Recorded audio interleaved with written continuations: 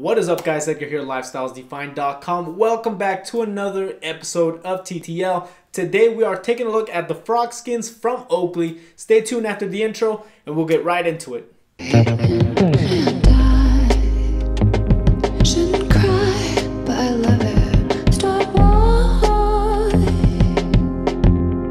Alright, so we are back once again. We are taking a look at the Oakley Frogsskins here. I do have the black version that has these, I would say, chrome mirror coated lenses. That's what Oakley calls them. But you are looking at a very unique pair of shades here. Oakley calls this material O-Matter, which happens to be a very light plastic-like material that allows for flexibility and durability, and that's one thing that they stand behind with their models. Now, as far as the size of this model here, it is a mid-size model. We are taking a look at a 55 eye size here by 17mm bridge and a 133mm temple here. So let me put them on for you guys. As you can see, they do fit pretty well around the ear area. My nose tends to be a little wide on the top section there, so that's one thing you have to take into consideration when buying this model here. It is pretty narrow here at 17mm, but again, that's one thing you will find out when you try them on. So do try them on before you spend the money on a model like this one.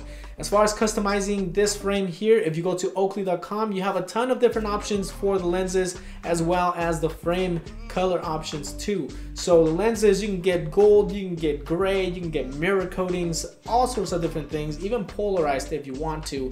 And then the frame, again, you can customize that as well. If you look at the temple side, and you'll see it on screen, you'll notice that it has a silver-like carbon fiber look to the temple, and they have a very cool, unique Oakley logo here on the temple as well. So for the price, you are getting a pretty nice package. As far as being adjustable, the only thing adjustable on this frame is the actual temple. You know, you can heat them up to adjust them to fit properly. So this model here is pretty limited to when it comes to adjustments. So make sure, again, that you try them on before you buy them. If you want to put your prescription eyewear into this model here, you can do that at any of your local optometrist office.